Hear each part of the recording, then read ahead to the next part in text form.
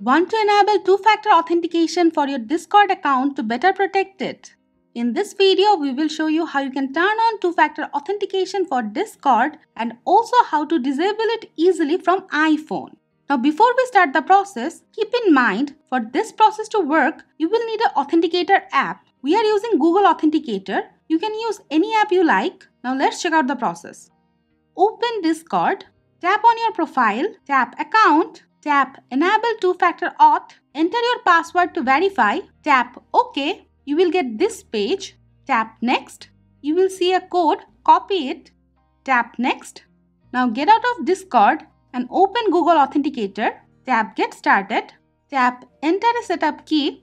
Enter Discord under account name. Tap under key and paste the key code from Discord. Tap Add. You will get a time-based code.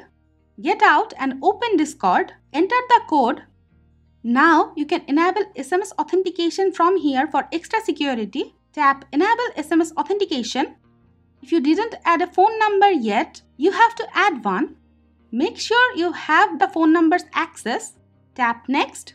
Enter the verification code. Enter your password again. Tap Done.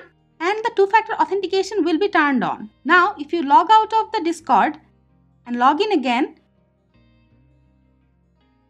you have to enter the two-factor authentication code to get in.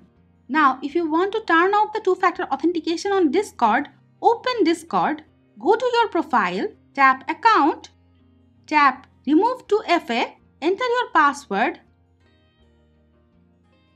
tap Remove 2FA, and the two-factor authentication will be turned off for Discord. So guys, this is the way you can enable and also disable two-factor authentication for Discord account from iPhone. That's it for now. If you have any query regarding the topic, let us know in the comment below and always stay with our channel. Thank you.